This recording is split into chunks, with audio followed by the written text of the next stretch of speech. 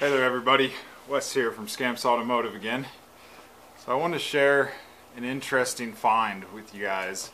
I was working on a 2002 Dodge Durango. It's a 4.7 liter engine. Has a check engine light on, a P0153 and 0158. That is bank 2 oxygen sensors 1 and 2 both shorted to power. So the lady just bought the car. She's trying to get it to pass the emissions test, and obviously couldn't with the check engine light on. I kind of started looking around. You know, 99.9% of the time, if you got a code for an O2 sensor, it's a bad sensor. But this one was interesting because I couldn't recall ever seeing that code shorted to power. Usually it's something regarding the heater circuit or response time or shorted to ground, but that shorted to power kind of threw me off. So I look underneath the car. Both the oxygen sensors I could find are brand new. I'm like, okay, so they'd already been replaced. Well, the code it's throwing is for bank 2. So I'm looking around, I start trying to diagnose it. I notice on my scanner both of the bank 2 sensors are pegged at 1 volt. Typically an oxygen sensor, it's gonna be switching voltage, at least an upstream one will, upstream at the catalytic converter. It'll be switching between 0.2 volts and 0.8, somewhere in there. So it's pegged all the way to max voltage. So I unplug one of the sensors. The two that are reading, one of the two that are actually reading, pegged all the way to 1 volt too. But what's odd is the one I unplug is a bank 1 sensor. If you're looking at the engine in front of the car, the left side is bank 2 and the right side is bank 1.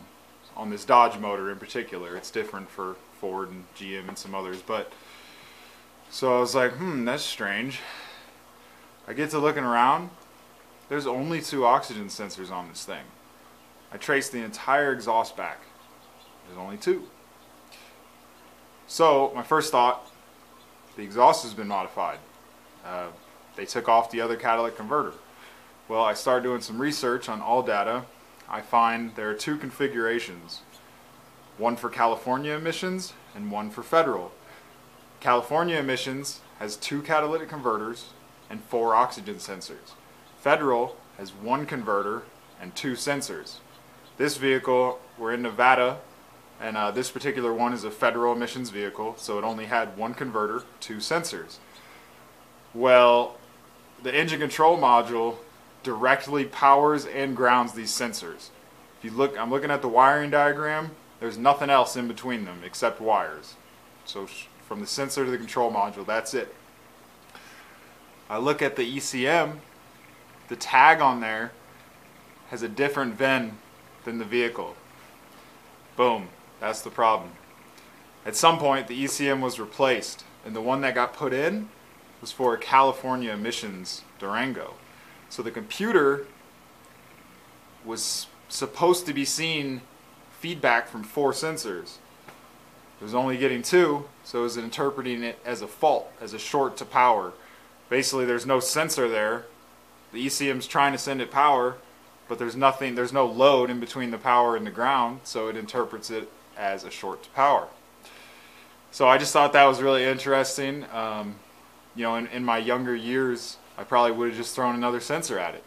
And that's exactly what the guy who sold it to this lady gave her 2 new sensors and was like, here, this will fix your problem. That's all it needs.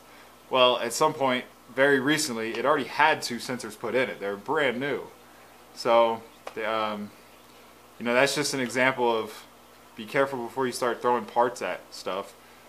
Sometimes it pays to do a little bit of diagnosis. From Scamps Automotive, keep on wrenching.